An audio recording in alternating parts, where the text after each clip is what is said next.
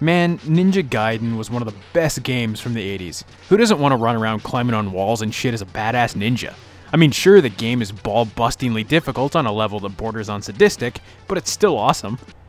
What many people may not realize is that right after Ninja Gaiden 2: The Dark Sword of Chaos came out in 1990, a very obscure anime was released exclusively in Japan on VHS and what I could only imagine is a stupidly expensive and very rare laserdisc. You can tell we're in for some good stuff when this is how they open up the movie.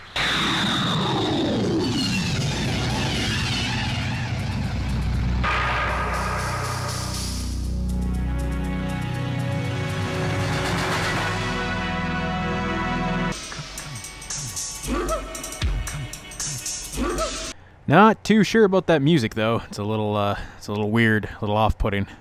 The OVA takes place after the events of the second game, with Ryu now owning a store in the middle of New York, literally called Ryu's Japanese Store. I mean, wow, you really went through all your options with that one. It's also kind of weird to see a badass ninja like Ryu just hanging out at a shop, but I guess even ninjas that are capable of defeating gods need a day job too, right? We also have Irene returning, but really her only purpose is to whine to Ryu about not being able to go to her birthday party and to get kidnapped later. But spoiler alert if you haven't somehow played or beat a game that came out 27 years ago. In Ninja Gaiden 2, you met a character named Robert, whose fate was left kinda in the air in the game. Did he die? Did he live? Well, he lived. With our characters established, Ryu goes to some company where a scientist claims to have come up with a cure for cancer with no side effects. Seems legit. Wow, I mean, look at that guy. There's no way he's evil. There's no way he's been doing awful human experimentation on babies and kids, and oh god! That's pretty horrific. Actually, speaking of horrific shit, wasn't Ninja Gaiden directed towards kids? I mean, I know the Xbox reboot and more recent games are definitely M-rated, but I always recall the original NES games to be, you know, sold to kids. Not this anime. There's fucking blood flying all over the place, heads getting chopped off, disfigured dudes with weird-ass faces. It's awesome.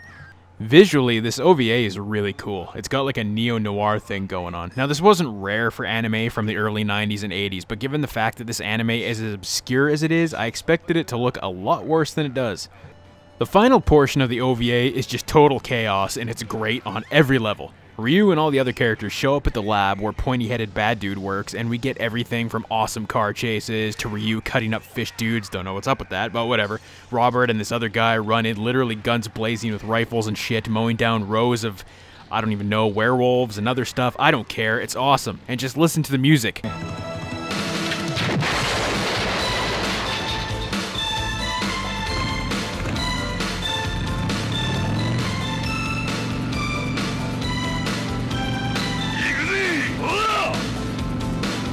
Holy crap.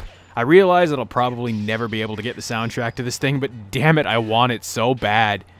The final battle is really entertaining too, and really well animated to boot, especially when the guy transforms into whatever the hell this is supposed to be. I mean, sure, you can't beat Akira's transformation, but this is still really cool.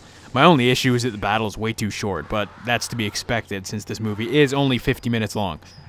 As to be expected, Ryu and our heroes save the day, and oh god, we're all fucked! So that's the Ninja Gaiden OVA in a nutshell. It's a lot of fun. I mean, don't go into this expecting a ton of character development. After all, it is only 50 minutes long, but for what it is, it's great. You want to just watch a ninja run around chopping guys up and men with guns screaming at stuff while other stuff explodes? Here you go.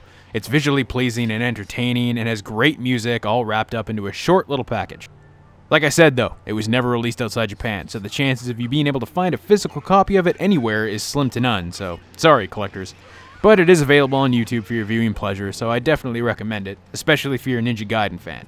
And who knows, maybe if we can give it enough attention, maybe, just maybe, we can see it get a remaster and a DVD or Blu-ray release, because it definitely deserves it. But, I mean, the chances are still probably slim.